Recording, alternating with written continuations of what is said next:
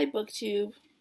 I'm recording on my laptop, so we're partying like it's 2013, which is fine because it's Friday and it's been a week.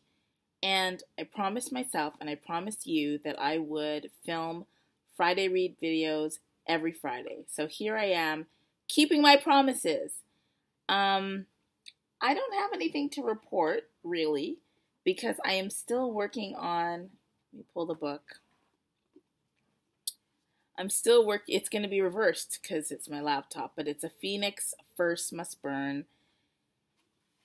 Oh man, I really, really, really hope that I can finish this tonight because I'm done with this book.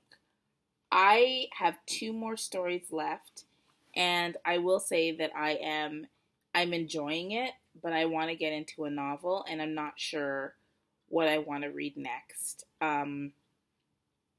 I definitely know that what I want to read is going to have to satisfy a prompt for the ReadEHThon, which is, the Canadian ReadEHThon, as well as the Fuckathon.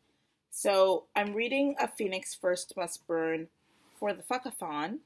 Now that I only have 2 stories left, I think I'm in a really good position to figure out which prompt it'll satisfy. I want to say that it could, many of the stories can satisfy the fuck capitalism prompt, so I might use it for that. I might also use it for fuck book elitism, because I think that the idea that, we have short stories written that are about black girl magic, that are written by people at different points in their career could also be a really interesting discussion point around book elitism, given that we have so many incredible Black writers, but not enough support for their work. So we'll see. But I'm tired, so I don't have a lot of ideas right now.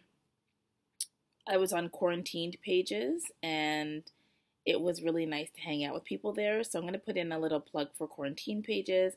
As you may know, since March 30th,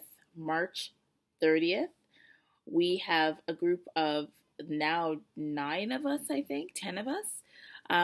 We have been bringing 1-hour silent reading sessions to Booktube and to the bookish world.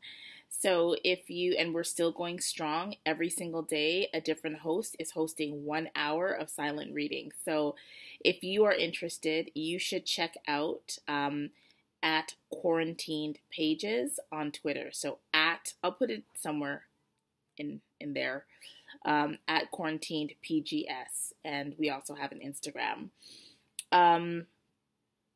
What else do I want to say about reading or book life or anything like that? I do want to give a little thank you, because Tochi Onyebuchi is releasing the 2nd book in the War Girls series called Rebel Sisters. And today, after 1 tweet, Tochi and Penguin Teen decided to provide an arc to Brittany from Melanin Eclectic, and I'm really happy about that. So thank you, Tochi, and thank you, Penguin Teen, for being so awesome. Own voices reviews are so important, but also there's literally no one on Booktube who loves Tochi Onyebuchi's writing more than Brittany at Melanin Eclectic. So Brittany is my shout out for this video. So definitely check out her channel and subscribe, watch her videos all the way through, and she's amazing. I don't think there's anything else I need to say. Is there anything else I have to say about my reading? No, are you enjoying it? I am enjoying it. I'm enjoying it. I know you're ready to move on to a more fulsome read. Yes. I think that's it. That's it. Okay. So we're done. Thank you very much for watching. And look, I have this little spot right here where I stick my finger. It looks like your head was kissed. It looks like my head was kissed, says Tommy.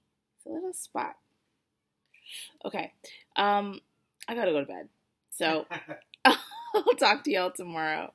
Remember to Read with purpose. Read with purpose. Read with purpose, friends. Don't waste your imagination. Read with purpose.